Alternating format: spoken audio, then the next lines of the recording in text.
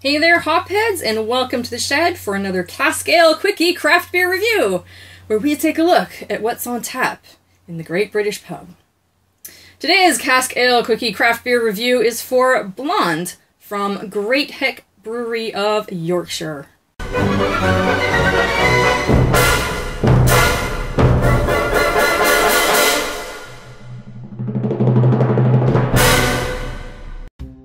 Blonde was actually more of a butterscotch color. I tend to think of like a blonde beer as something like being light yellow. This was quite more of a caramel color, like butterscotch color.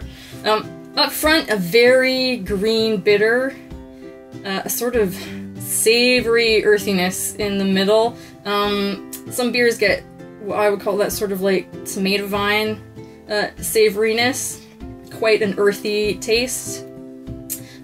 But in spite of this, it had kind of an odd, rich butteriness. But no fruitiness and no sweetness, like, at all.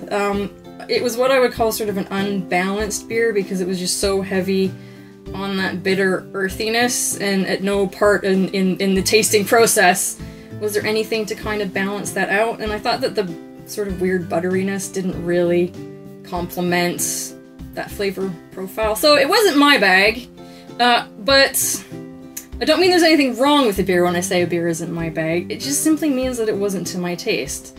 I think I've had now probably 4 or 5 of Great Heck's beers over the last 4 or so months. They're all pretty solid, if not, you know, blow me away, or, you know, kind of maybe like this one not to my taste.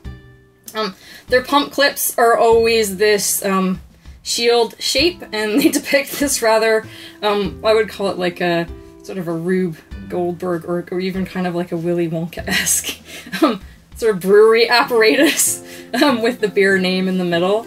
I quite like them. They change color depending on what the beer is, so from beer to beer it'll just be a different color, but with all the same sort of funny brewing equipment on it. So, that's it for today's Cask Ale Quickie craft beer review. Thank you for joining us. I hope that you will like this video and subscribe to my channel for more reviews and news from the world of British craft beer. And also, make sure you tell us in the comments what you've been drinking this week. We'd really like to know. So until next time, I'm Evenstar, you're in the sheds, and this is the Beer and Review.